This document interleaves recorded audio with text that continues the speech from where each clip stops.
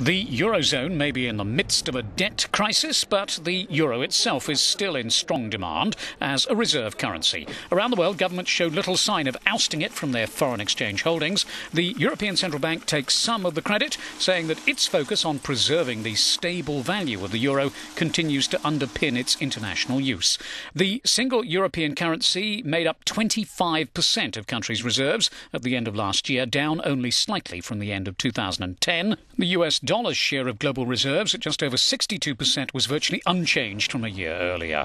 Despite the Federal Reserve's stimulus measures, in essence printing more dollars, and high trade and budget deficits in the US, the dollar remains the world's dominant currency.